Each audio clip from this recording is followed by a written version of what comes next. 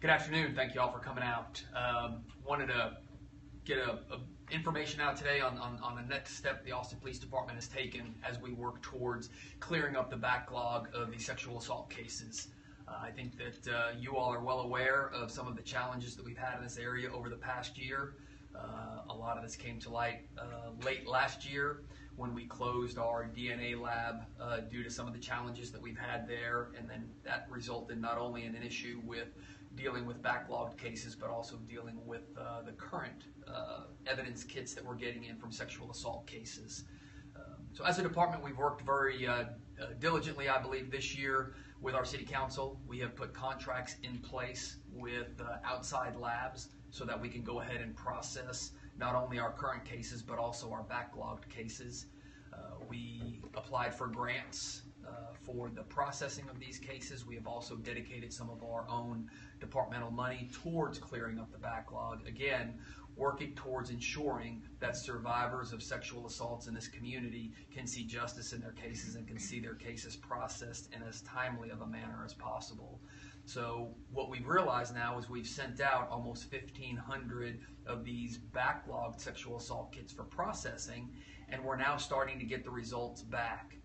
We have a sex crimes investigations unit that is already suffering with a very high caseload, and to bring in these additional cases that we're now starting to get results on from the backlog and expect that same group to be able to work those, we realized was not going to be handled in a timely manner, and that all we would have done was moved the delay from the processing of the kits to the processing of the results from the kits. So what we've done is taken 4 positions from across the department and transferred them into the sex crimes unit to create a cold case sex crimes unit. These 4 detectives will focus on handling the results that we are now beginning to get back from these labs that we've sent these kits to. In some instances, there may be follow-up on the cases in which we collected this kit for, if there's a profile. But there also may be the possibility that although there's nothing else we can do with the case for which we collected the evidence from in that kit, if we've now identified an offender and we've loaded their profile into the CODIS system, that may link to other crimes that had been unsolved to this point because we did not know who the offender was. So there's a lot of things that we are hoping to see as we start processing this evidence, as we start loading this data into CODIS.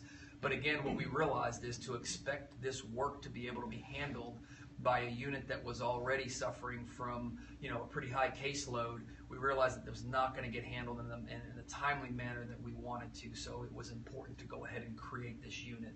So these 4 positions were taken from elsewhere in the department. We're in a position where we had to find places to pull from, and not ideal, but we pulled a couple of positions away from our park enforcement unit, and then we pulled a couple away from our investigative units, our property crimes unit and our organized crime unit.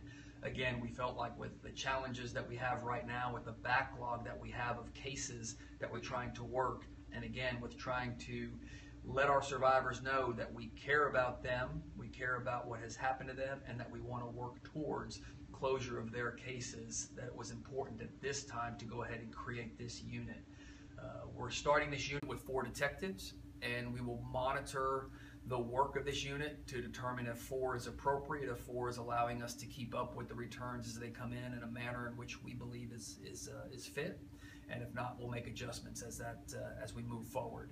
But again, we wanted to get out and let the community know that this is a step we've now taken, because the work we've done to this point to get these contracts in place, to get these kits submitted to labs for processing, we're now starting to get the results, and we just were not organized in a way that these results would have been handled in a timely manner given the staffing issues that we've had. So we prioritized this, and we've transferred additional detectives into that unit so that we can address it in an appropriate manner. So with that, I'll open it up if there are any questions from... How many cases are still backlogged or left in the backlog? The backlog is just over 3,000. It's just under 3,100 cases that we had, and so those are the cases that we're trying to clear right now. We've sent almost 1,500 of those out to the labs already, and those are the cases that are starting to come back now. And the 1,500 that you sent out, how far back, what's the time span on that? How far back do they go? What are the most recent ones?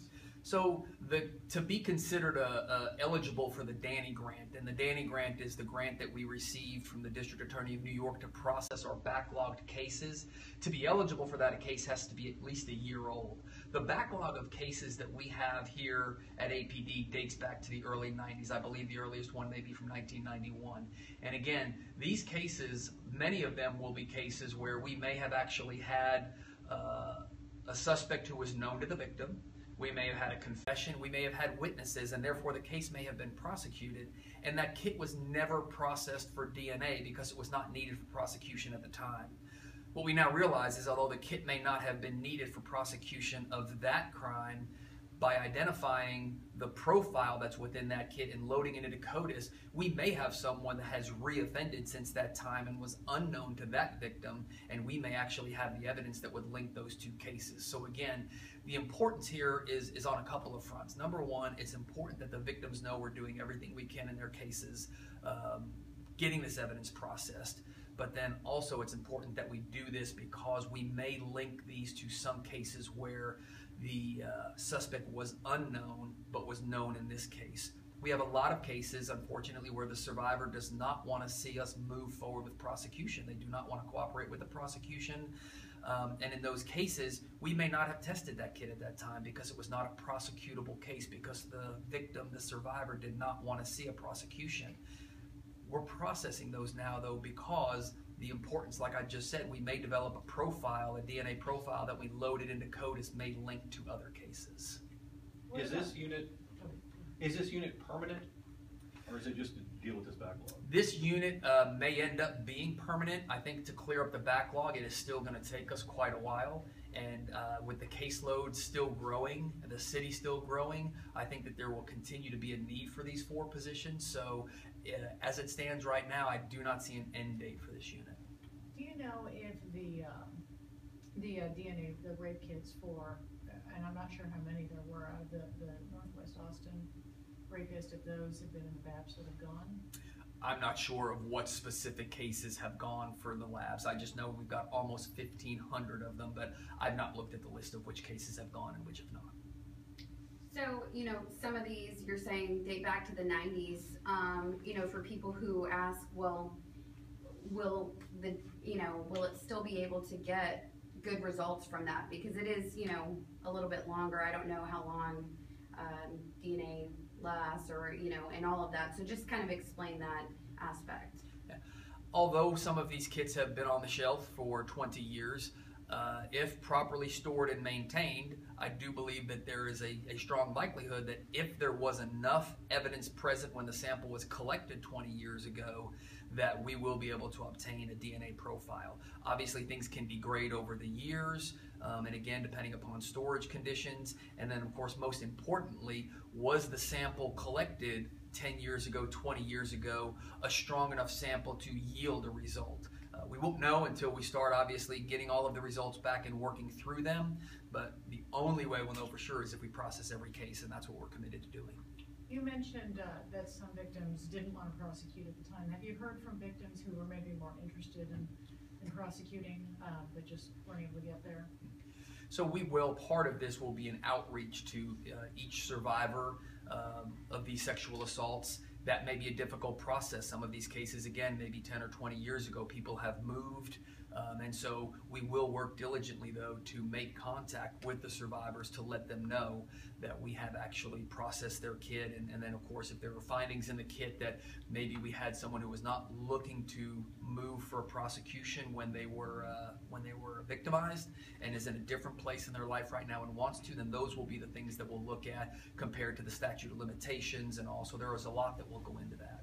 Any idea what a dollar amount would be on you know, basically not just the retesting, but then the cost of the cold case unit of reaching out to victims? Any idea what the dollar amount on that would be at this point? So really can't put a dollar amount to. These are detectives that are already within our budget. They're already funded within our budget. So the easiest answer is it's the cost of 4 detectives because we're paying their salary. But again, it's just something that we feel is very important to do at this time and to dedicate the resources towards this effort. I'm happy that we're at the point now to where we're finally getting results. This was a position we should not have been in the first place, but for the reasons we've already explained, we are here. But we are taking every step possible to advance this and to bring these cases to closure. Last question. Safe Alliance was a little bit concerned about hearing yesterday from another outlet about the reassignment, and you confirmed to us all now the reassignment of an office of a detective from organized crime over to this. Are those positions going to be backfilled at all, or is that up to future budget discussions, or I guess play by ear? I guess can you describe kind of how careful you were picking out the people that you assigned to this unit? Sure. We need detectives across the department. We've asked for them over the years, and of course, we've got needs across the city, so we get what we get. And where we come, what we do an analysis like this is what units are staffed to the best level to be able that we can actually pull a detective away. There's not any unit in the department where we can pull someone away without having an impact. We pulled away from the organized crime unit, and organized crime has many functions. I believe it might have been reported that human trafficking was involved in that. That is one of the areas that organized crime focuses on. They also do gang enforcement, they do drug enforcement, they do all kinds of different types of investigations. And so they're a large enough unit that I believe they will be able to absorb the loss and still maintain their operations. But that is something that we will pay attention to as we continue to move forward with this program, and that we will include in future budget discussions as far as an additional need to staff the department. All right, one more question, just about the Rainey Street. There was a press release from APD about a sexual assault on Rainey Street. Can you speak to security on Rainey Street? Obviously, a lot of people are there. What about lighting? Will there be extra patrols after that incident? Sure. So we are obviously looking for a suspect. We've put out a description of this individual. This is one of those, this doesn't happen often in Austin where we have a stranger assault like this. And so we are definitely asking the community's help. Come forward if you know who the suspect is. If you think you can identify them, we need the information. We have pushed this out to all of our officers. The officers will be on alert looking for this person. And of course, we will definitely pay attention to the Rainey area and make sure that we have additional resources down there. But just because the initial assault happened, that doesn't mean that if there were to be another one, that it would be in the same location. So this is just another opportunity also to make sure that we remind the community as well to always be aware of your surroundings, always be aware of where you're at. We see folks that are very focused on, their cell phones or listening to the music, and this is not at all to indicate that's what happened here, but it would be foolish of us not to at least address things that people can do just to ensure personal safety across the board, not just from an offense like this, but just general safety. So yes, we are on alert based on what has happened here. The description has been put out. Officers are looking for this individual, and again, we ask for the community to come forward if you know anything that will help us solve this case. Thank you. Thank you.